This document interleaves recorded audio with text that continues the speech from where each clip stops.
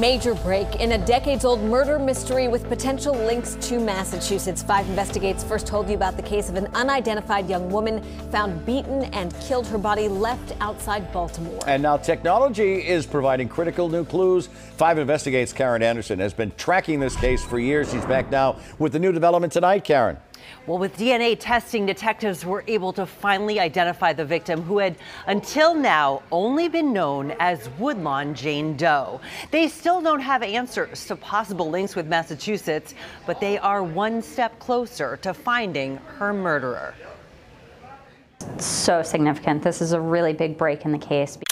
After 45 years, the young woman known only as Woodlawn Jane Doe has a name: Margaret Fetterolf of Alexandria, Virginia. She was attending a secondary school there in the Virginia area. Margaret was just 16 when she disappeared. Her body was found tortured, drugged, gagged, and dumped near the Woodlawn Cemetery outside the city of Baltimore in 1976. In 2015, advances in testing brought detectives to the Boston area. High-tech pollen tests of her clothing found rare pollens that experts say were only found together in 2 places: the Arnold Arboretum in Jamaica Plain and a botanical garden in New York.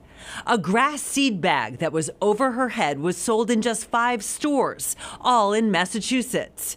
And the young woman was carrying 2 keys, one labeled Fitchburg, that police say were manufactured in the Bay State. Detectives reached out to 5 Investigates at the time to help generate leads in the case. Margaret's family says they last saw her a year before her death when she ran away. So we are interested as well in speaking with some of her classmates who may have known her, anybody who may have been friends with her that might be able to provide some information that led up to her death.